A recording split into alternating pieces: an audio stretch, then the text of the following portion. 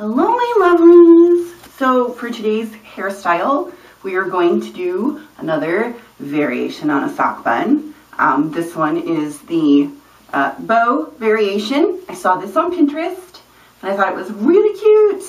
So we're going to do it. I did have to modify slightly to accommodate my excessive length, but it actually wasn't too bad. There's only one tricksy part and I figured that out. So yay! For this bun, you are going to need 2 ponytail holders. Here's one. I have another. You're going to need a bun form. I'm using my big one because it'll help use up more hair, more length. And you're going to need a few pins. I will mostly be using these big long ones. But I am using a few U-pins for the center of our bow. And you will see why when we get there. Alright, so begin with the ponytail. Ta-da! Ponytail. Yeah, I'm doing mine slightly high up because I want it to be up here instead of down here, but wherever you want it, go for it. Traditional sock bun style. We're just going to run our pony through the bun form, all of it. Don't leave anything out. And then go around like always to make sure we cover that whole thing and it's not peeking through. It is always recommended to find a bun form that is close to your hair color, just in case you do end up with something peeking through. Alright, another ponytail holder over top of that, like so. Are we covered? It feels like it. And then we're just going to separate our hair and bring it down, so, you know, typical bun form, sort of bun. Just make sure, yeah, we're covered. Okay, yay!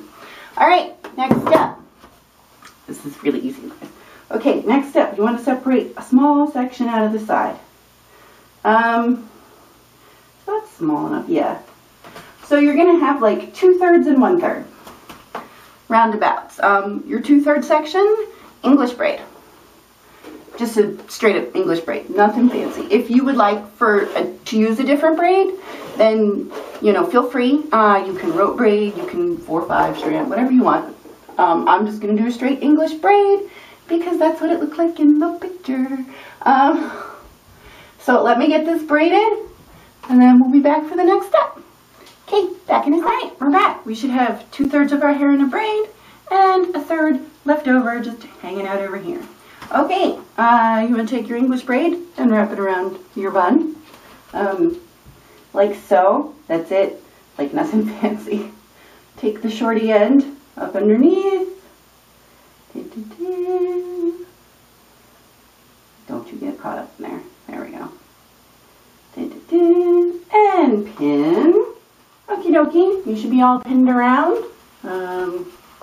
So far this is nothing new. Now we get to the fun part and the tricksy part. Okay, now when I looked at the bun on Pinterest, they did have it actually broken down in a tutorial, which was pretty groovy, which doesn't always happen with the Pinterest hairstyles. However, since we have twice the length, we actually are going to do this slightly different. They had originally split it into 3s to make the bow, but we're not. We're just going to use one hunk for all of it. So we eat up the length. So we need to do our bow loops first. So you want to take all of it, you take your 2 fingers, and you want to bring it up and around and behind your hand, like this. And trust me, I experimented quite a bit with how to make these loops, and this is the one that turned out nice loops. So, I know from what I speak, I practice first. Okay, so then you want to pin this. Make sure I got.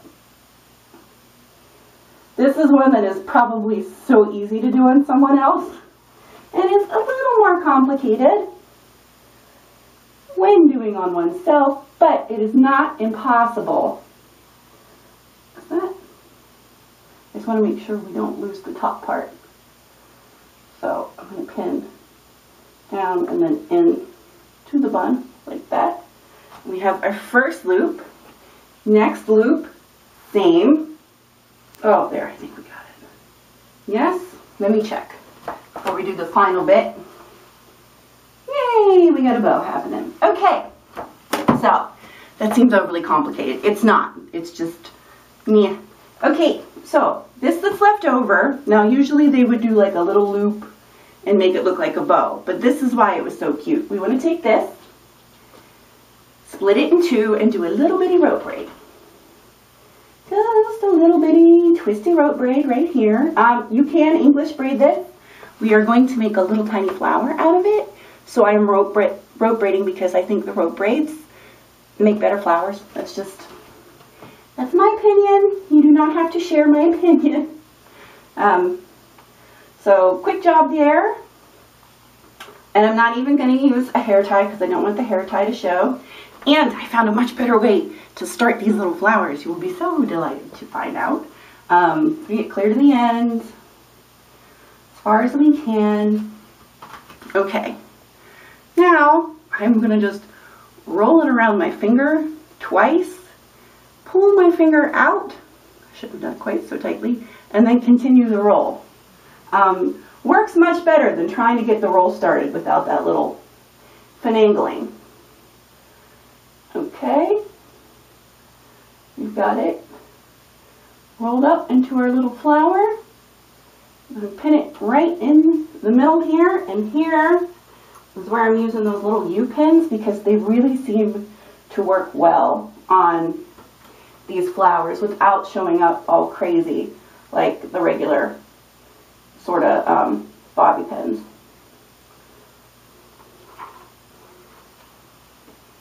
That feels pretty decent, but let's double check. Yay! So there we go. We have a sock bun with a bow. Now I did make my bow big. You can make your bow smaller. You can make your loops a little smaller if you prefer. I just made a big bow because I had enough hair to do so. Smaller bow, just as cute. You'll just have a little bit bigger flower in the middle, but you know, actually depending on your length, it may be the perfect bit. If you find you do not have enough length to get the bow like totally the way you want it, do try splitting it into 3 sections, a wee tiny in the middle, that'll make your flower, and then 2 sections for loops, and then there you go. I use 1 section because I have excessive length. But there we go. I think it's really cute. It doesn't look quite as awesome as the one on Pinterest, which sometimes happens when I do things, but I think it looks pretty good. It's different. It's not something you see every day. I thought it was fun. And it's a nice short one today, guys, so yay! Alrighty, so there is your variation on a sock bun today. Your bow variation. And I hope you guys try it out and send me pictures if you do. Like, if you take a picture and you're on Instagram, tag me, I'm over there, or send it to me on Twitter or whatever. Any hoodles, I love you guys, and I will see you next time. Until then, have a great day. Bye!